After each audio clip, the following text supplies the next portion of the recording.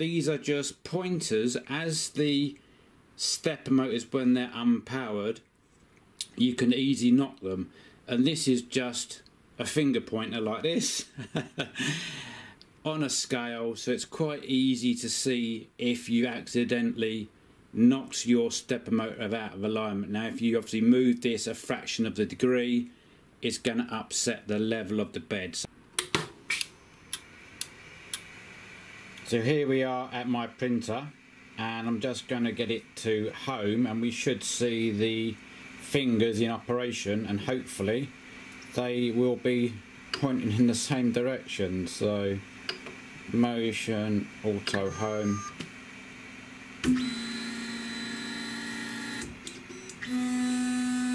So that's just the gantry homing.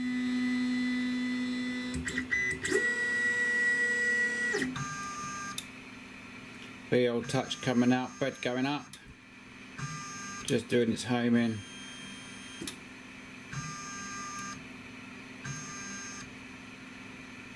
And there you go. So what I now need to do,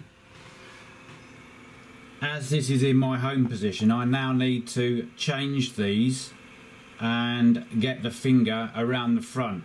So that's what I'm going to do right now.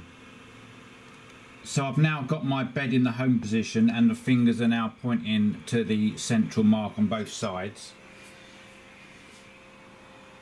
You will see in the file section there are two files, because initially I didn't hand the print. So what happens is, on this side, on the right hand side, the bolt that secures, well, the head of the bolt that secures the print is on the inside, so you can't get to it. So the handed print, it puts the bolt back on the outside so you can get to it. So when you're moving these, be careful that you don't move the coupling around. So if you just loosen the screw, hold the coupling, then you can twist it around, and the bolts don't have to be done up very tight. You know, there is no force on these, and just make sure that the coupling is above whatever bolts you have secured the indicator plate with, because you don't want it. Oh, I've knocked this one now just by doing that. So, you know, this is the idea of these. You know, I've knocked it, or your cat's come in and knocked it. So if I move that finger back to the central position, as long as you've installed them correctly, you've got a good indication that your bed should remain level. I hope you get the idea of what I'm trying to say.